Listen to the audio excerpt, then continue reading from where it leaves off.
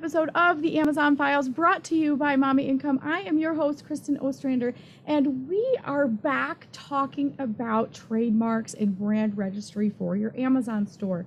Why are we talking about this again? Because it's really important, and Amazon's changed some rules yet again about brand registry. They're letting you register your trademark, your brand, when your trademark is just filed. So before, they were waiting until you got your serial number and you were officially trademarked and ready. But now, if you only just submit your trademark application, you can register your brand. So today we are back talking to our Mommy Income resident attorney, Ben Becker, who is going to be with us again today to give us a little bit of do's and don'ts and helpful tricks and tips to be able to get your trademark filed in order to get brand registry. But first, I want to make sure you guys remember that this is one of the last opportunities for you to sign up for our live in-person Confident Wholesale Bundlers workshop. I am already excited to meet most of you that are coming. There's a few spots left. I would love to see more of you come in person. I want to walk you through the trade show, go through the framework, help you to literally build a bundle from start to finish with your group, and you will leave with so many ideas, so many new friends, and just really fired up to finish the year strong and then start next year strong doing wholesale bundling. So mommyincome.com/workshop. Don't forget there's a special coupon code, workshop50, for all of you podcast listeners to save a few dollars. I can't wait to meet you in person and actually, if you're okay with it, give you a hug and see people in person. So please, mommyincome.com/workshop. Let's do all this together because Q4 is coming and that's the biggest selling season of the year. So now let's get right to it. Let's get to talking to Ben. So Ben, welcome back to the show. I'm so glad you're here again to help us and inform us and teach us more about the trademarking process for our Amazon stores and just for it in general. So welcome back. Thank you. I'm happy to be back and really been a pleasure working with you before, and I'm looking forward to doing it again.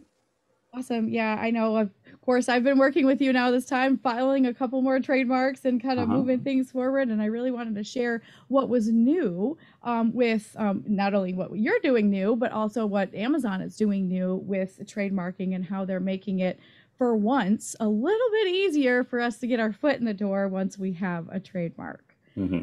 So I know just as an update, Amazon has now allowed us to, once you register for your trademark, even if it's not approved, they let you use that registration number to file for brand registry. So as people are going through the long drawn out process of, the government entities we deal with, they're able to start protecting their accounts with their trademark and brand registry. So that's something that's up and coming and new.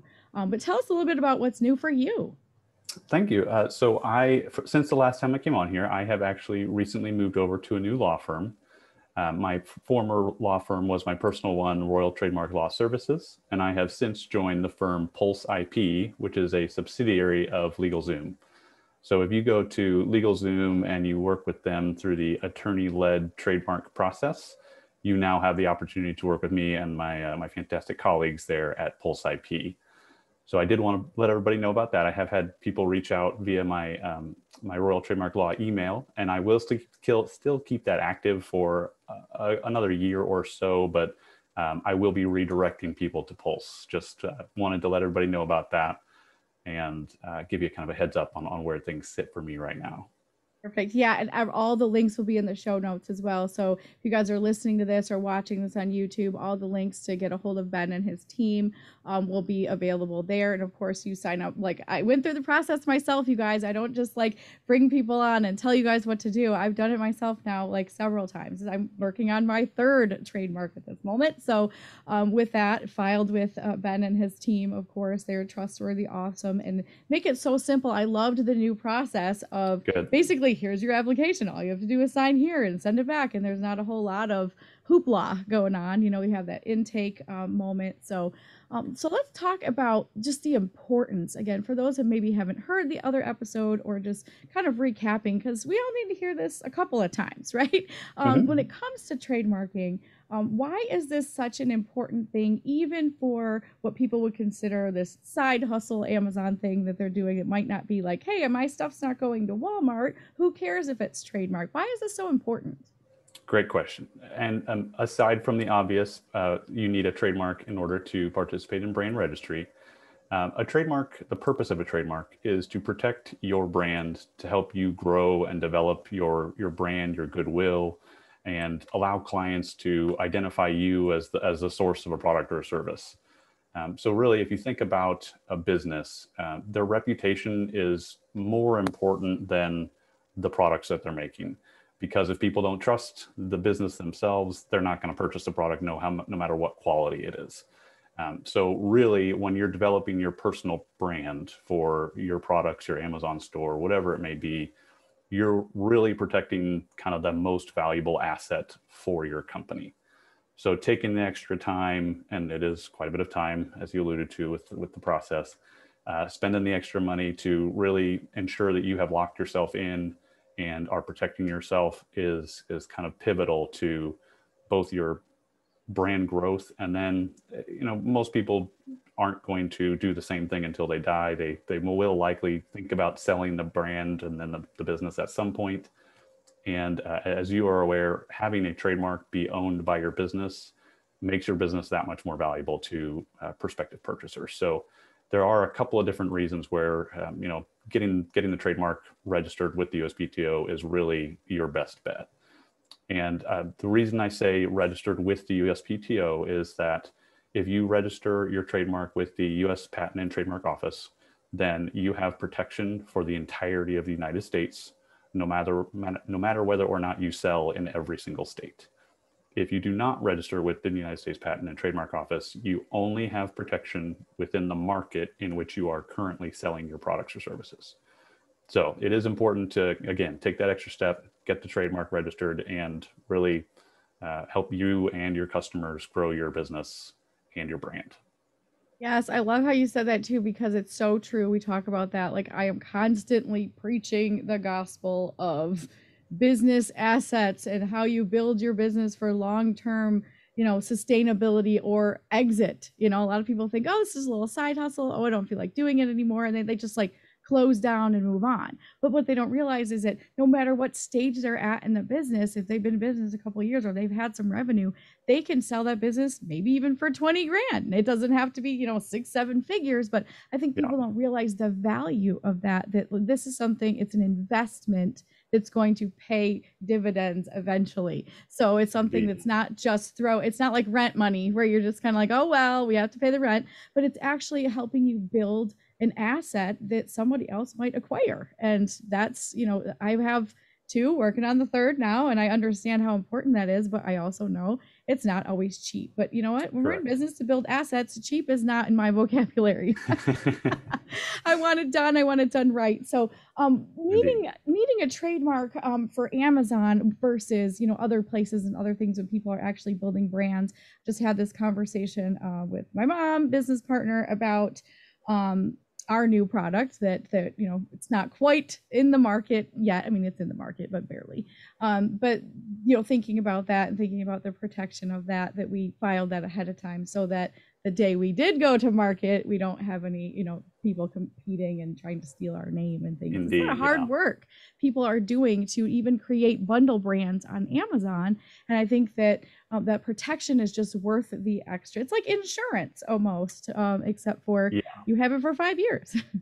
Yep. And then another reason, and I didn't throw this in there initially, but I should have, you spend a lot of time, money, effort, energy building your brand. And if you don't get trademark protection, there is a chance that somebody could get trademark protection for that same brand and then either prevent you from continuing to offer those products or services, or significantly limit the market that you have available to do so. So you don't want to put in the time, you don't want to put in the effort, the energy, only to find out that somebody else did copy your brand and get it registered, and now you're looking at a rebrand and kind of having to start building that consumer confidence all over again. Yeah. Before this episode, I had our listeners submit some questions that they had about this, because podcasts aren't live, of course. So they're like, okay, I said, submit all of your questions. And somebody had a really great question that I couldn't answer, and I'm hoping that you can, or maybe it's just we'll get back to you. But their question was, as we're doing wholesale bundling, which I know that you've been familiar with, as far as our business model, and what I'm teaching people is, how is it legal for you to trademark a brand that then also incorporates other brands? So we make gift sets, and you've got, so if you're making a chocolate lovers gift set, as an example, you've got Hershey and Ghirardelli and Dove chocolate bars within the Kristin's Favorite Things chocolate gift set. So how is that legal if you're trademarking a brand that it incorporates other brands, or is it legal? It is, because you are making a new product that does not exist in the market, and you are using those brands in what they call fair market or fair market use. So if you are talking about a Nike product, I can use the name Nike all I want. If I am a retailer, I can use the Nike trademark to tell people I sell Nike products, because that's what it is. That's who the source of the product or the service is. Now, if I took a Nike shirt and I put, Ben's Apparel across the top of it and then tried to pass it off as my own product, that's when you get into trouble, because that is me taking somebody else's product and trying to identify myself as the source of that product. That's not what these people are doing. The people who are creating bundles are creating an entirely new product out of third-party products, and then advertising them as they are legally able to do, and accurately describing what's in those packages. So you have fair use. You can continue to use other trademarks to identify the trademarks, to talk about their products or their services, and nobody would be able to come after you for doing so, because it is, it's the accurate and correct way to describe the source of that particular item. Awesome. Thank you for that clarity, because I think that's just got a lot of people, we've got everyone from like high risk takers to people that like literally follow the letter of every law. And someone's like, well, I want to follow my trademark and here's the name, but I'm going to be using XYZ brands within my brand. How is it, like, am I going to get sued? Am I going to get, so people are very nervous about that. Yeah. So for that, don't call it the Nike bundle, because that implies that it's somehow affiliated with Nike.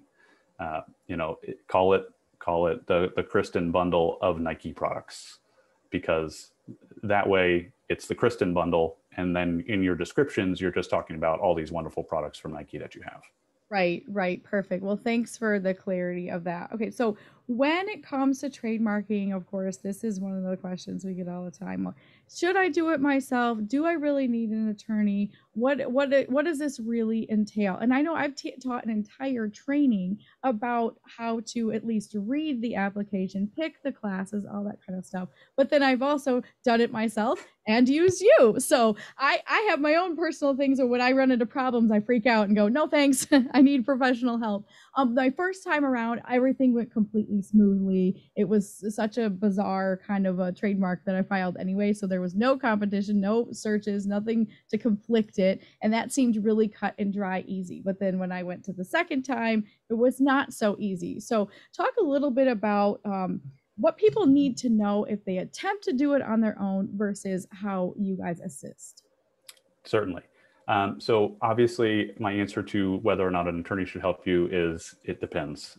For those of you who are more comfortable with a greater level of risk, obviously it might be more for you to more palatable for you to try it yourself. You definitely can do it yourself. You can go ahead as long as you are a U.S. resident. I will put a caveat in there. If you live outside the United States, you do have to have a U.S. attorney file for you. But for everybody else who lives in the U.S., you can create an account with the USPTO. You can go in, you click file the application, you fill out the information, your name, the owner, the contact information, the trademark, and then you provide certain types of information that's required. For those of you who are not using your mark to sell in commerce, basically you provide the mark and then you pay your fees and you hit submit and you hope all goes well. For those of you who want a little bit more assurance, then you could work with us and we will do a couple different things. One, we'll make sure that you provided all the correct information on the application. Two, we'll make sure we will do what they call a clearance search for your trademark, which means we will look at every trademark within the USPTO's database, both registered marks and pending applications. We'll look at social media, general web page, business names, all of those things, and we will look for any marks which could be determined to be similar to your mark and that are offering the same or related products or services. Because when the USPTO looks at a trademark, they look for a couple of different things. One of them being, is this mark too similar to any existing marks? The reason for that is they don't want consumers to be confused about the source of a product or service. That's why you can't claim your product is the Nike bundle. They don't want people thinking that's coming from Nike. That's why you don't see a coffee store called Starbucks with a Z, because they don't want to think that's an offshoot from Starbucks.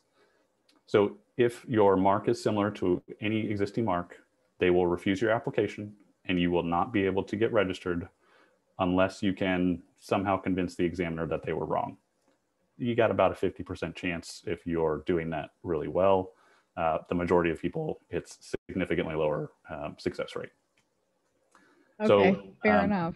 doing the search yourself is good if you can understand what you're looking at and you have an understanding of how to view certain marks. And the way I say that is this. So for example, if you were to file a trademark for, so we'll take my trademark, Royal Trademark Law Services. If there was another trademark already called Trademark Royal Services or Royale Trademark Services, either one of those would qualify, excuse me, as a likelihood of confusion. And if you're not paying attention to that, or if you're not used to looking at the search reports in those ways, you might miss it and therefore spend all that time and money and only have to start the process all over again. Another thing that is good for working with an attorney is that when the USPTO looks at your mark, one of the most important things is, does your mark function as a trademark? And what I mean when I say that is, does it allow a consumer to look at your product and readily and easily identify you as the source of a product? So you can't be using a trademark for shoes, a trademark called Ben's Shoes for shoes, because I'm just describing the product and nobody knows who is the source of that product. Is that Joe Schmo around the corner, or is it Adidas or something like that, an offshoot of them? So if you're developing your own trademark and you're doing it yourself, there are a couple of things that you need to keep in mind. Some kind of best practices. One, try not to just describe your product. If you call it a blue shoe and you're selling blue shoes, the USPTO is going to say that's merely descriptive of the product and it doesn't function as a trademark. It doesn't tell people the source of the product or service. Two, try not to use your last name in combination with any descriptive words. So Ben's blue or Becker's blue shoes. It could get registered and it has the ability to be registered. It's just going to run into a couple of hurdles, and it's not the strongest trademark out there because there are any number of people who have the last name Becker. So it's harder for customers to understand that I, Benjamin Becker, am the sole source of that product or service. Okay. Fair enough. Another thing to take into consideration is that you don't want to use a term that is a term of art. So, for example, podcasts is a term of art to describe the type of service or product that people are creating. So you can't have a product just called podcast if it's representing you making podcasts. Now, if I took podcast and applied it to gardening tools, well, that has no connection to gardening tools. So that would be a good mark. because a customer wouldn't readily look at podcast on my gardening tools and think of downloadable recordings that they can listen to on their phone or computers. So when you're looking at a mark, you want to try to stay away from descriptive terms. Try to stay away from your own last name plus descriptive terms. You also want to avoid being confusingly similar, like I talked about earlier, to any registered mark. So don't take a known competitor and misspell the name.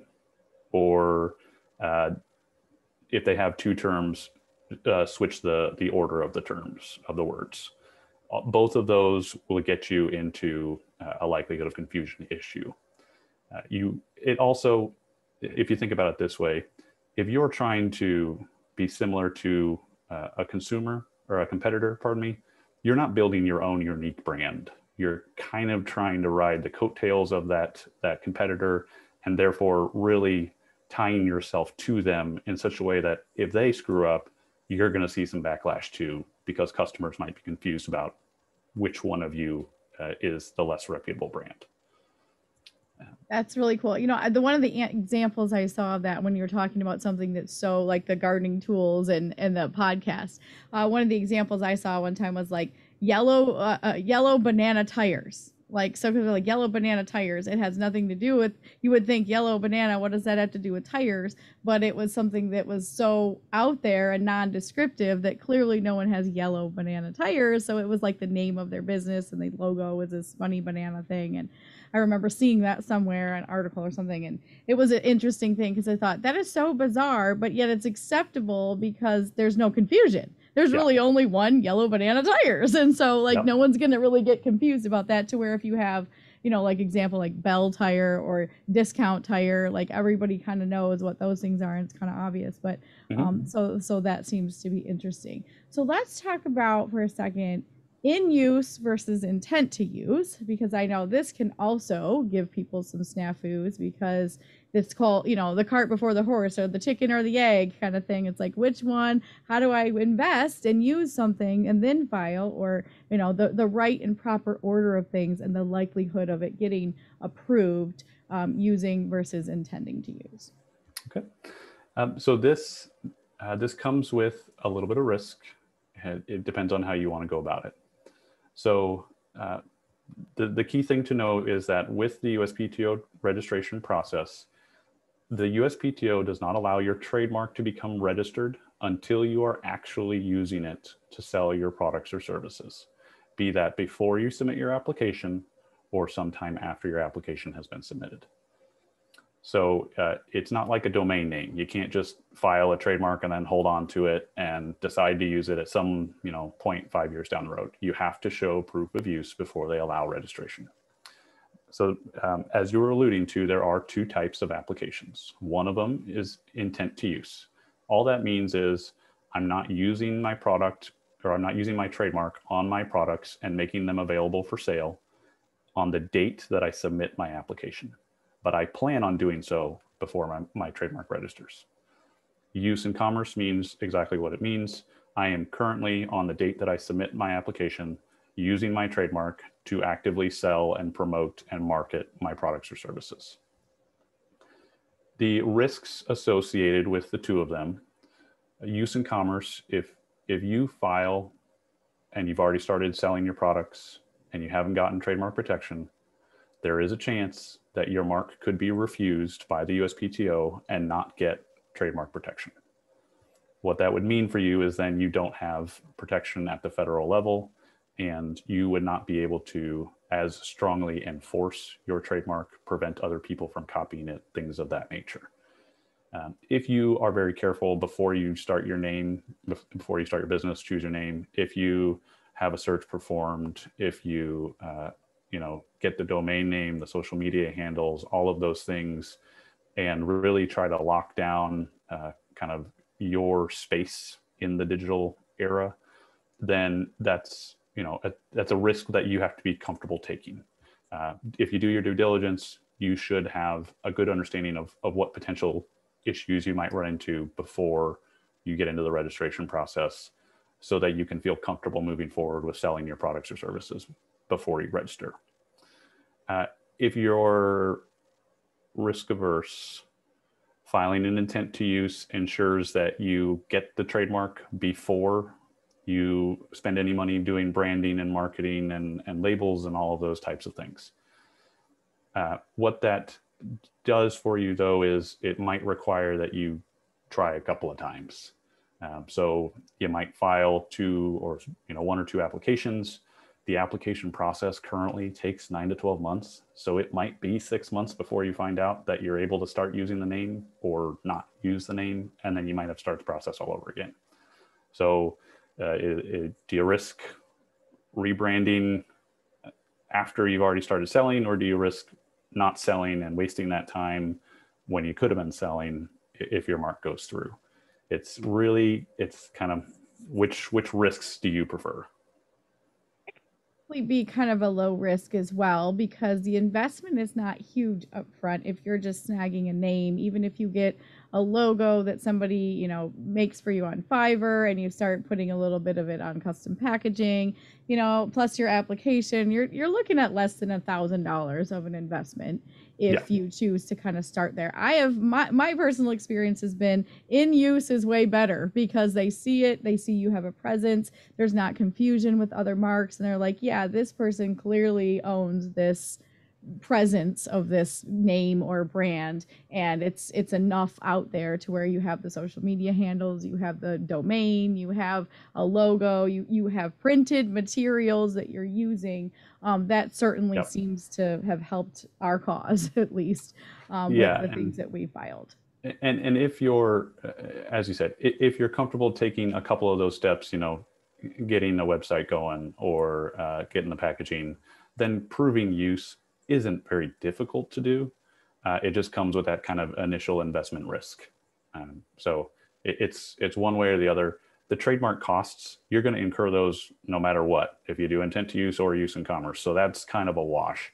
It's more of, do you want to make the initial investment up front and then take advantage of that time period while it's sitting in the application period? Or do you want to hold off on the initial investment and potentially not get the gains from that, 6 months of sales or whatever you could be doing?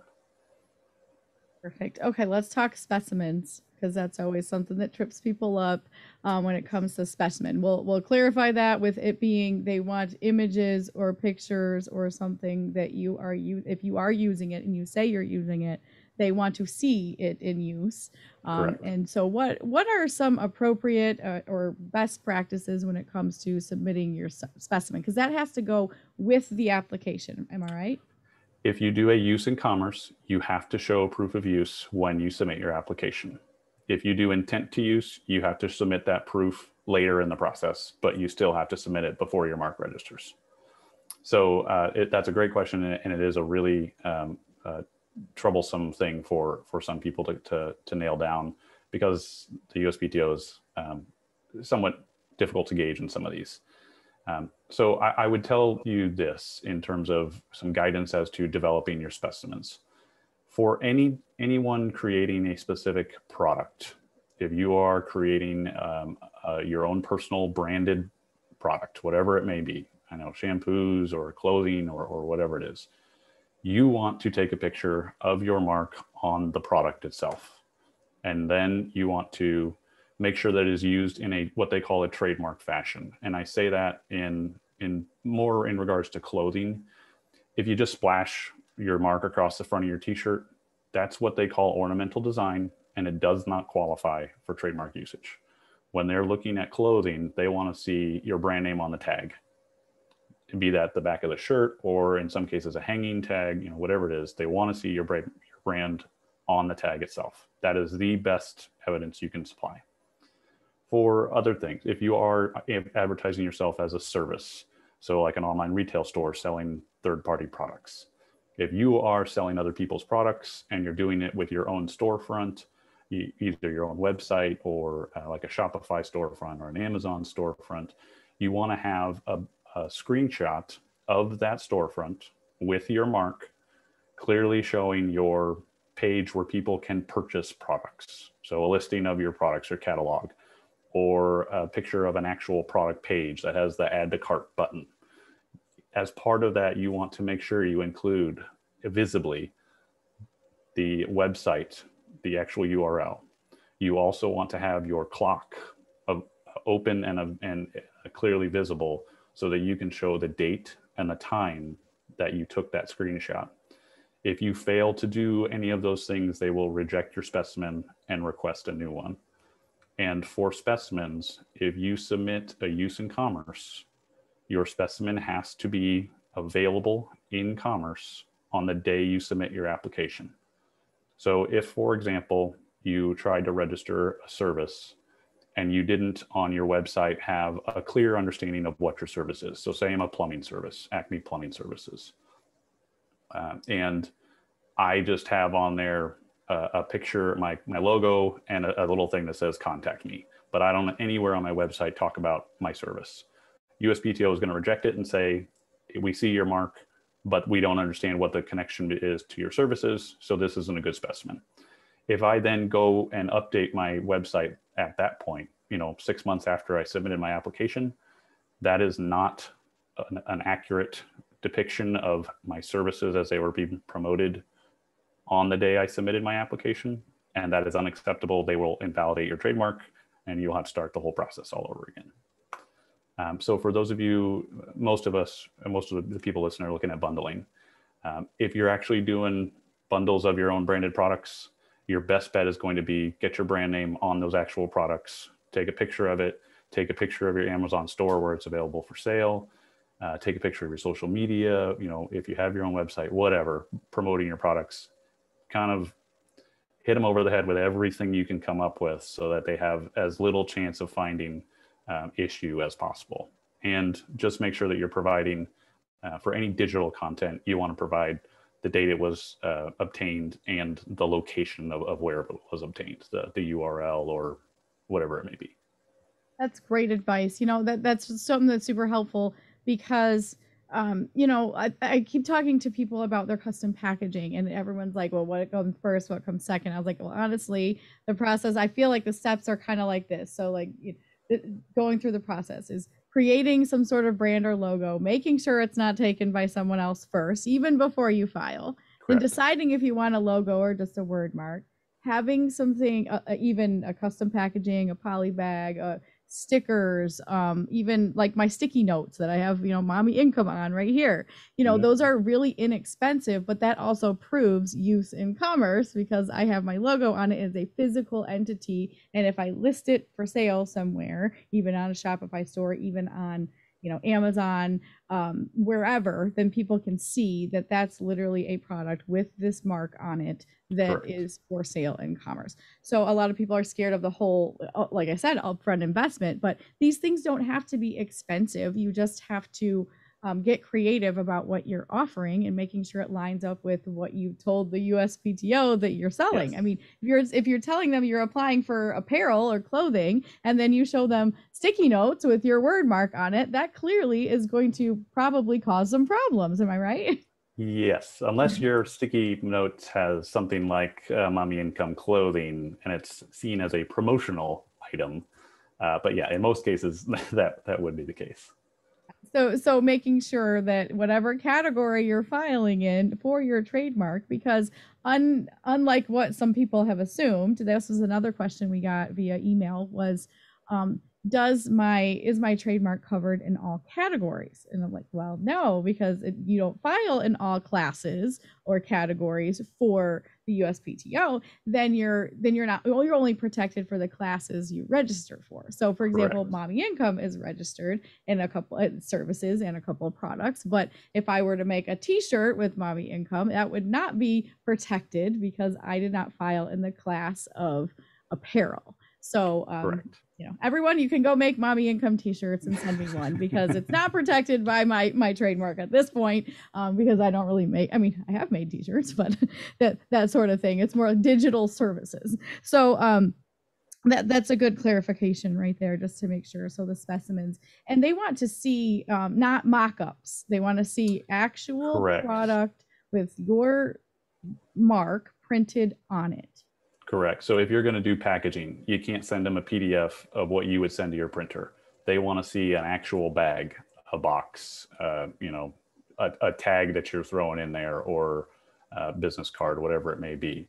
If you're handing out flyers, it just take the extra time, print off a couple of them, show that they are physical things that can be handed out, and do that. Don't just send in a PDF. This qualifies Correct. for our particular listeners who are not watching the YouTube video. I'm just showing a poly bag that has Mommy Income brand on it. It is literally a physical thing. This is part of packaging. Now, another question people ask was, does the packaging have to be retail ready in order to be accepted? Because clearly this is not really retail ready. It has a brand, and it has the brand I filed for, but there's no other information. There's not a UPC, there's not a manufactured by, because clearly this is just a bag. The product inside is what we're protecting.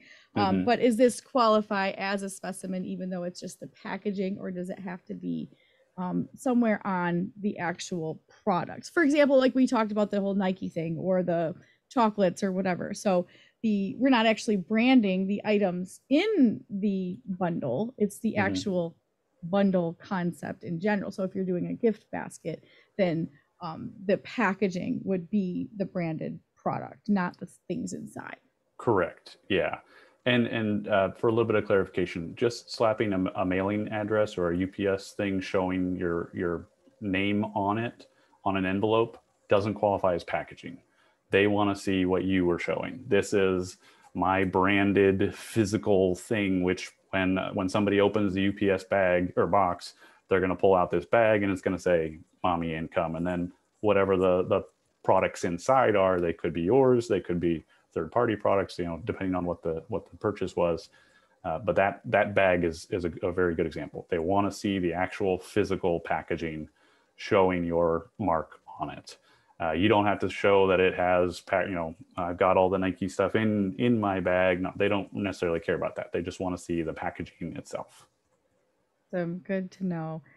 Certain things to avoid when filing your trademark or considering filing it ahead of time, before, after. What are things that we should not be doing? In addition to the names that we talked about earlier, don't use generic names. Don't use just your last name. Try to avoid descriptive words. Don't try to be coy and make a play off of a competitor's name. Really go find a unique mark that allows you to stand out in the marketplace. Make sure that your mark is available. The worst thing you can do is decide on a name and then go through the process, both the investment for getting your brand up and running, and the trademark process, and then getting hit with a cease and desist from somebody who already owns that name. Because if you are deemed to be infringing upon somebody else's mark, they can take all of your profits. It doesn't matter if you've been doing it for 5 years and they haven't come after you. If you are infringing upon their trademark, they can take everything you've gotten from it. So under no circumstances, just grab and go. Do some due diligence, do some research. Really try to make sure that you have a clear name before you start investing any money in any part of it. Don't assume it's going to go easily. The trademark process is on Amazon, so just assume that about everything right now. It's not going to go the way you expect it to, so put on your big girl pants, because it's going to be a while.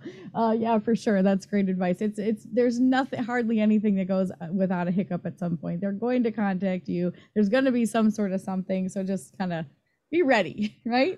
Yeah, and this goes for both if you're doing it yourself or if you're working with an attorney.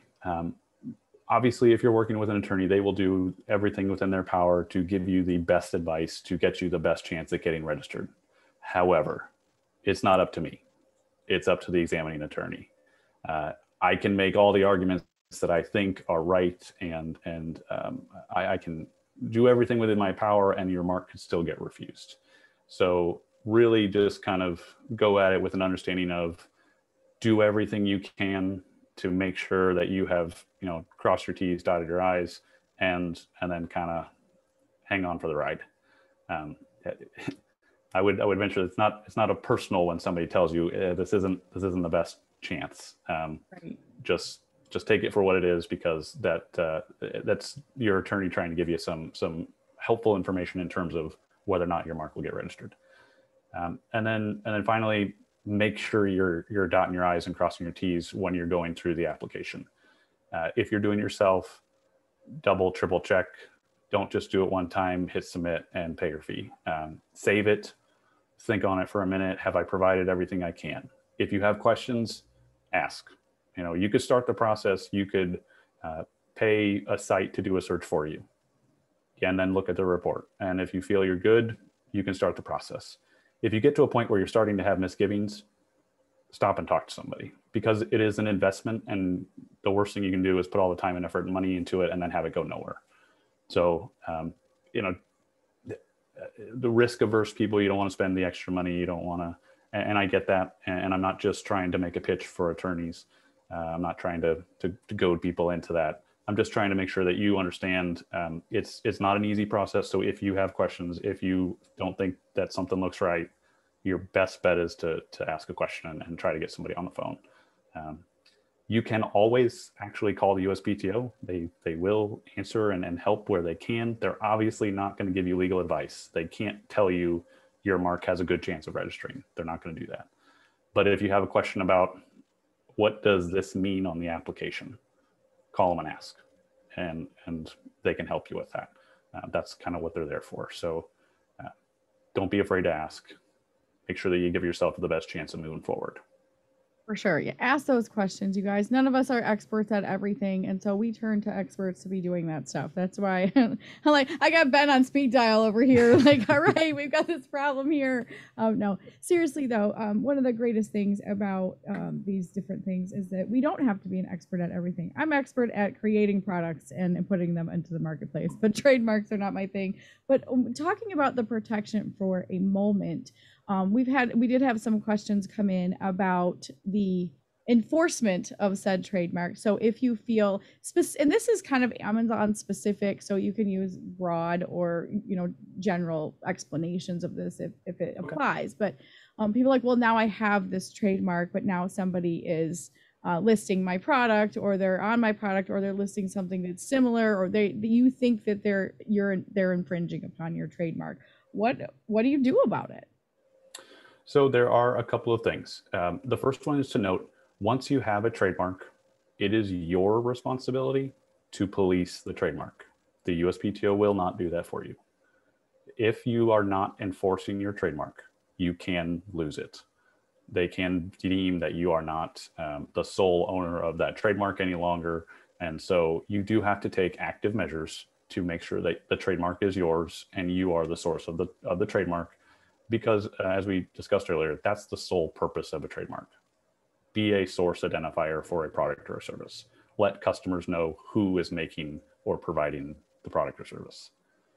So you have a couple of options. If you become aware that somebody is using your brand either on Amazon or elsewhere, you can obviously go to the specific site, Amazon, or the social media platform where somebody has taken your name or is using your name or something of that nature. And you can tell them, I have a registered mark. The individual is not licensed to use that mark. Remove their product listing, post, account, whatever it may be. I don't do that actively, so I can't walk you through specific steps, but that is one option. The second thing you could do, you could work with an attorney to send them what is called a cease and desist letter.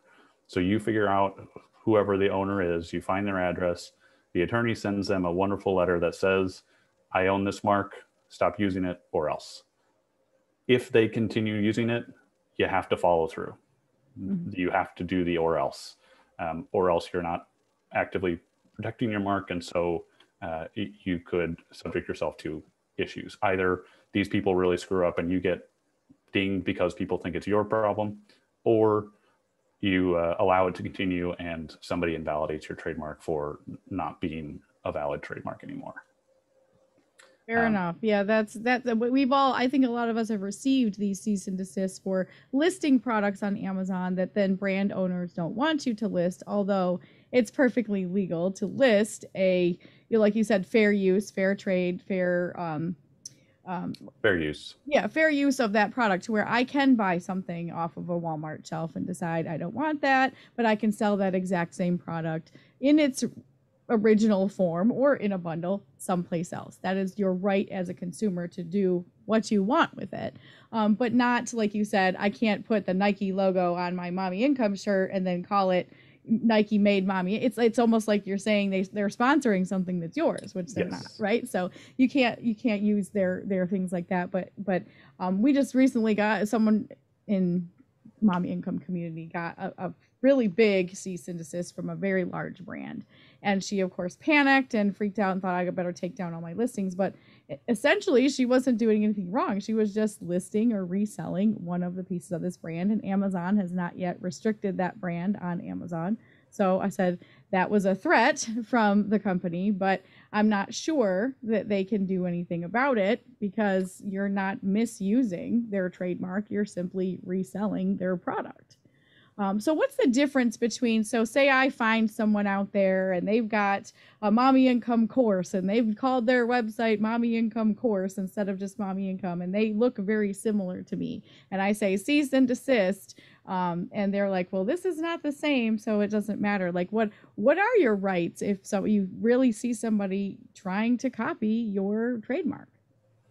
So the trademark is yours to use and license and disseminate for your listed products and services. So if it is somebody using your mark or something very similar to your mark, again, it doesn't have to be the exact thing or the exact misspelling. So if they did Income Mommy course, that would be similar enough that you would have a valid claim that it is infringing upon your trademark and thereby harming your trademark rights. So if somebody's doing that, then you have the full weight of the legal system backing you to take action and prevent them from continuing to use that. So you send the cease and desist. If they don't stop doing whatever that thing is, offering the products or services, then you employ a lawyer to initiate a trademark infringement suit against them. If they are willing to fight you, if they want to put in the time, effort, and money to fight you on it, then you would have, if you have a registered trademark, you have a very solid argument that they are wrong. And as I said earlier, you can go after them for profits. You can go after them for damages to your reputation. You can really hit them where it hurts. So most people aren't going to continue doing after either the threat of the lawsuit or obviously if you get into an actual lawsuit itself. That being said, larger brands, they will come after you. I just, one of my colleagues the other day, she was filing a trademark for a company called McRoof. That is a very small family-owned roofing business in Oklahoma. And McDonald's came after them and is going to sue them if they don't stop using that name, because it is Mick something. So whether or not it is a valid claim, I can't say, but McDonald's is going to take it the length to ensure that they are protecting their mark. So I would be cautious when dealing with the products and services of larger brands, because they are more invested and more likely to be aggressive in their measures. And if you don't have the funds to fight, even if you think you're in the right, then realistically, it doesn't matter who's right, because they're going to go the distance and you can't. So protect yourself. The ones with the deepest pockets usually win. So unfortunately, yes. They can tie you up with paperwork for the rest of your life. Yes. Yeah. Oh, well, that's good to know. I had one other question, and now I'm drawing a blank for a moment. I don't know. I'm drawing a blank here when it comes to thinking about that. When it comes to the not just the filing, the enforcing, but then using it in commerce and making sure that no one else is infringing. But then you talked about licensing. So at that point, if someone comes to you and says, "Oh yeah, I don't remember what I was going to say." So with the licensing, you could, if someone was potentially infringing upon your license. You could offer them to purchase a use of your license, and you give them Correct. permission then to, like Disney licenses betting to certain companies where you could use their logos and their brands and things like that. So licensing, or like NFL or anything like that, you can purchase or get in contract with them to license their logos for your products. Correct. So those are different fair ways to use people's trademarks in a way that's approved. Correct. Yeah, and as part of so what typically happens in the event of a cease and desist or something like that, your attorneys will engage in some kind of negotiation. So if you think you have a valid use, or your mark is not that similar, or whatever it may be, you could get into a negotiation. And I've done a couple of these of myself, where basically you end up saying, okay, my client agrees to limit their product offerings to XYZ. They will, under no circumstances, use the mark in connection with these products, which are yours, and they will make sure that they remove any potentially confusing products from their product lines immediately. So there are some kind of workarounds that you can get into. The licensing obviously would be a very, very good one if these people were dead set on, no, we want to, you got great products, you got great services, like we want to be you. Okay, then a license is the way to go. And then that way you are getting the recognition, but you're also able to hold them to a standard that your consumers have come to expect. And that's kind of the most important thing. You got to protect your brand, your goodwill, your reputation. Well, yeah, the one thing I was going to let everybody know is in order to monitor your own trademark, or to at least monitor the use, go to google.com/alerts, and you can set up a Google alert for pretty much any phrase, anything that's ever used online. So for example, I have all of my trademarks on Google Alerts along with my own name, so that anytime Kristin Ostrander is typed into or is put out into the internet, whether it's an article, a podcast, this is how I found out people were stealing my courses and putting them on other sites for a couple of dollars a piece just to try to get this monthly membership. They definitely got a cease and desist, but I, in order to monitor that, it's my responsibility. So I put out Google alerts where anytime those words or that phrase is used in the internet, I can monitor that and then decide whether it was something I submitted, or if somebody was using that name in an inappropriate way, that I can then go after them for. So you can set up Google Alerts. That's free. And if you have a trademark already and just want to make sure that no one else is using it, even to list on Amazon, that's a definite way that you can easily monitor your name and or mark without causing any issues. And at that point, you can pursue whatever might be next, if someone's using it appropriately, or maybe they're not. Maybe they're just happy they bought your product. So who knows? Yeah, definitely. And that, like I said, that's a good, cheap, easy way to capture 99% of what's out there on the internet. If you wanted a specific monitoring system for registrations, there are a lot of different companies that offer those for an annual fee. They'll send you a report weekly or monthly, whatever your setup is.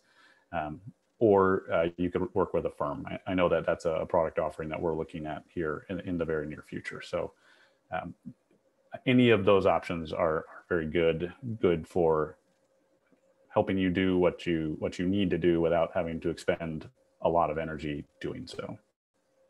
Well, Ben, thank you so much for your time. The second time around coming back here and answering all these questions. And it's great. We will put all of the links for them to get a hold of you and your team in the show notes. They'll also be, we'll put them on our social media and everything else when the episode airs, so that everyone can see how to get a hold of you and start these services, because trademarks are the best. It makes you kind of sit back and just take a deep breath and be like, okay, I am official. I'm trademarked. And there's something to be said about that, because it's just another thing to add to your assets of your business when you go to either sell, or perhaps you're trying to get a loan and they want to know the value of your business. Having a trademark is that investment that kind of shows your credibility, that you're serious, that you take your brand and your business seriously. Even if it's your Amazon side hustle, it's still an important thing to protect. So again, thank you so much for coming here, and appreciate that. You guys, I know you could be anywhere else listening to any other person, any other time. I don't take that for granted. Thank you for listening to the Amazon Files podcast, and we'll see you same time, same place next week on the Amazon Files. Thanks, Kristin.